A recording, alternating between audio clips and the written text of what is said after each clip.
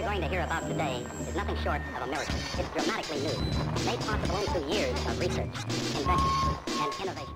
A big cliche g'day, folks, and welcome to a little snapshot update. Yay! We've got the snapshot 14W02C, which is snapshotting the coming update of 1.8. So this is the blocks and mobs snapshot, and let's have a little look-see at what we've got coming up. Okay, guys, as you can see there, there's another 7 blocks that are being added to Minecraft. 3 blocks with the polished versions and a slime block. So the first one here is granite. Granite naturally found along with diorite and andesite. All found, as it does state in the MinecraftWiki, as common as coal. But to be honest, when I've been playing, it's been quite a bit more common than that. So go nuts on it, guys, and see how when you put 2 by 2 together, you get the polished granite or the polished diorite or the polished andesite. And they really, really make for beautiful building. I did a combo kind of checkerboard of the polished granite with polished diorite floor for like an entranceway into a house that I was doing. Stunning. Stunning. When you do craft them in a 1 by 3 formation, it will make a regular stone slab.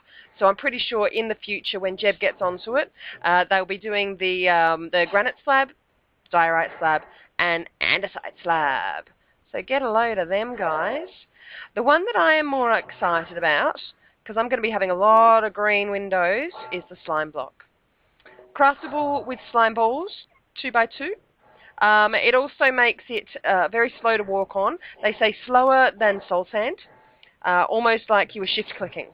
But it also does help you from falling from high places if you are prepared in advance.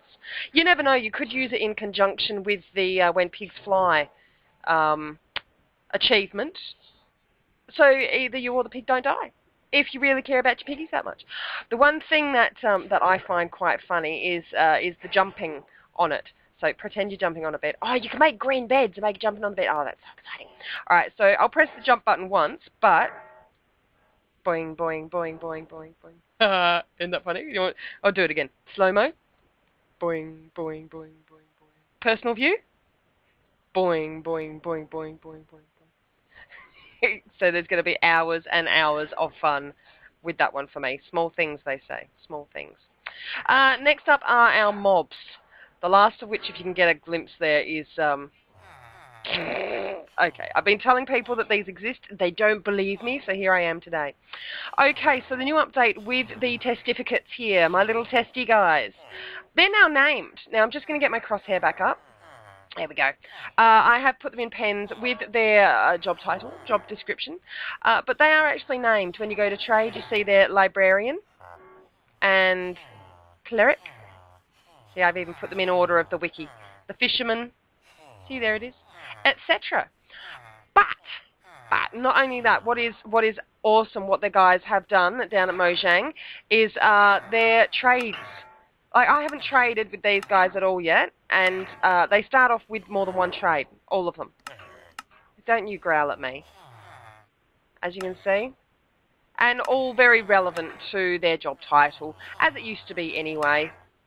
Oh, that's pretty cool. Oh, 15? Oh, no, yeah. So it'll be easier to get emeralds now as well to do some more trading. Fletcher. What's a Fletcher, guys? Leave it in my comments below. I didn't have time to...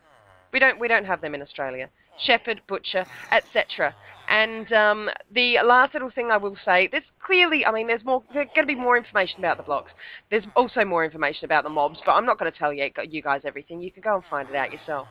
About the testificate breeding, though.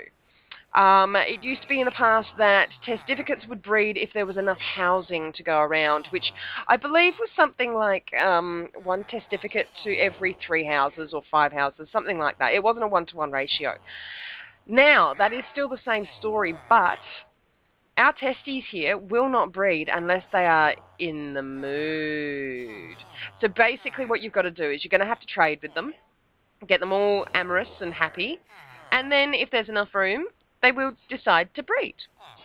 So, yeah, really. Exactly. So that's pretty much all the information I can give you about testificates. And you can see the Fletcher and the Shepherd and the Butcher, and I'm getting close to that last mob.